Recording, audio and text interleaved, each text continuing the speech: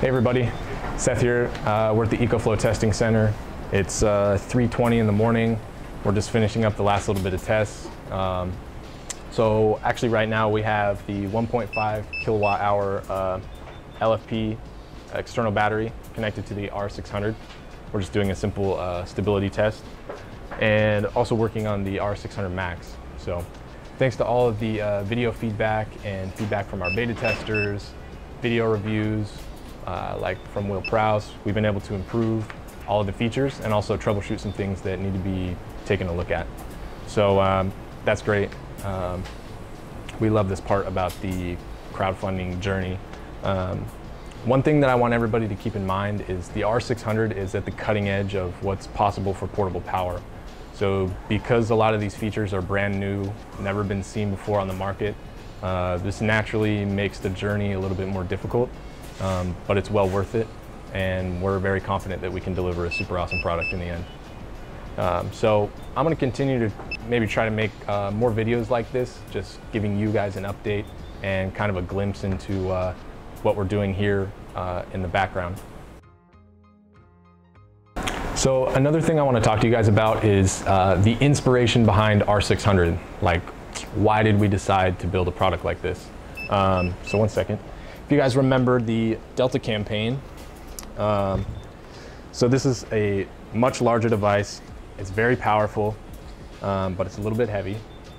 And this is actually River, our first product, which is a lot smaller, a lot more compact, more portable, but it's less powerful. So already we had this idea that we needed to like bridge the gap between a powerful device and a portable device. But what really solidified this idea was actually an experience that our product manager had.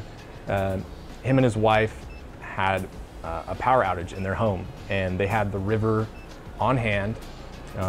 His wife wanted to use it to blow dry her hair, but it just wouldn't do it. The blow dryer was too powerful. So that's a little bit frustrating for her. She asked him why I can't use this, and he told her, it's simple. You can't use it because we want to protect this device. We need to protect the inverter.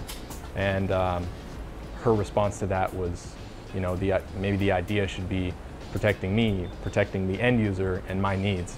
So that's what solidified the idea behind creating a product like R600. Our focus is flexibility and customer needs. What can we do to make a product flexible for the end user so that they can use it however they need to? So our focus here has always been customer needs, end user needs. What do you guys need to make the most out of these devices? A lot of time and a lot of thinking have went into the features. For example, like why did we choose 600 watts? So first off, 600 watts allows us to have a really good balance between weight and size and power. Most home appliances can operate off of 600 watts. And the cool part is anything that requires higher power demand, you can now use X-Boost and X-Link to accommodate that. So this is kind of where those features were born in. Like from the story before, our product manager's wife couldn't power the 1200 watt hairdryer with the River, but she can now power it with this 600 watt device using X-Boost. And if something needed, let's say 1200 watt continuous, you can now use X-Link to supply that and run efficiently. So now that we're on the subject of powering different things, I also want to point out the USB-C 100 watt output. This is actually kind of a unique feature. Currently nothing on the market supplies over 60 watts. So if you want to power something like a MacBook Pro that requires around 85 watts, this is perfect for that. You can also charge any other laptop or device that requires USB-C. So we're talking about powering all these devices. Now the question is for how long? So we need to talk about capacity. So for capacity, you have a lot of different options.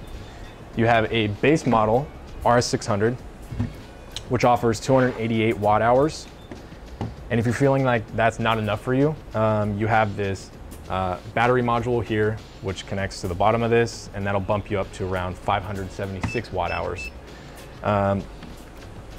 And then of course you can use X-Link, chain these together, but if you want to just have one device and feeling like you need greater capacity and maybe more cycle life, the R600 Pro is probably going to be the best device for you. So the really cool thing about this is not only is this 800 watt hours, but it also has the ability to connect to an external battery source. So this is our EcoFlow 1.5 kilowatt hour LFP battery. The R600 connects directly to this through the port in the back.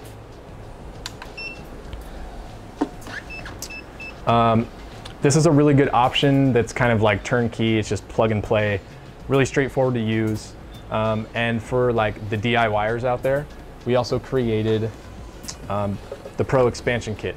So what this will do is allow you to use the same type of connection here and allow you to connect to any deep cycle battery. So you have your leads here.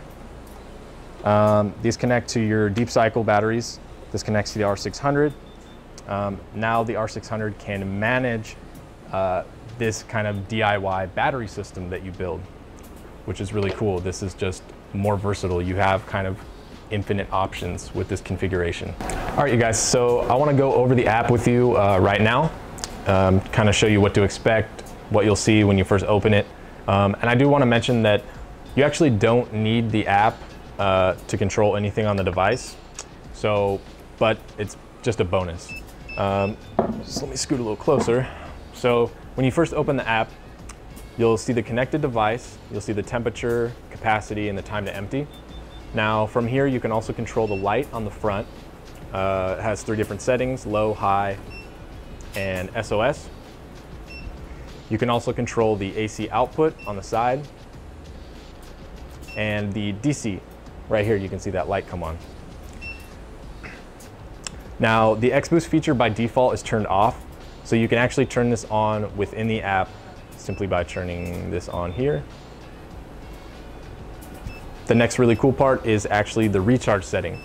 So what this is gonna do is allow you to set the maximum percent the unit will charge to. So when you plug it into recharge, say you want it to go to 80%, it will only charge to 80%. What this does is kind of help you maintain good battery health and longevity of the cells. So we go in here to system and you'll see standby time. So the standby time, basically if no device is connected, nothing's running, the AC and the DC inverter's off, the device will automatically power off by the time that you set. So it ranges from 30 minutes to never. You can also see the temperature unit, either Fahrenheit or Celsius, and the charging mode. So if you're using this for like a CPAP machine and it's in your room and you want to sleep and the fans are a little bit too loud on normal, you can just switch it over to quiet. And also here you'll see the firmware version. So when there's an update available, you'll see a little dialog box here that will say update. You can select that, upgrade the firmware. If nothing's there, that means you have the latest firmware version. So one cool thing about this is the app isn't necessary, but it is nice, especially if you have some type of setup in your home, like let's say it's in your garage and you want to check on the device or turn something on from within your home, a different room. This kind of allows you to do that. So it's pretty cool. That pretty much sums up the app.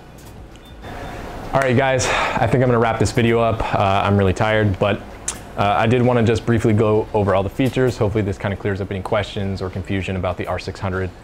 Hopefully it gives you a better idea about it, what it has to offer.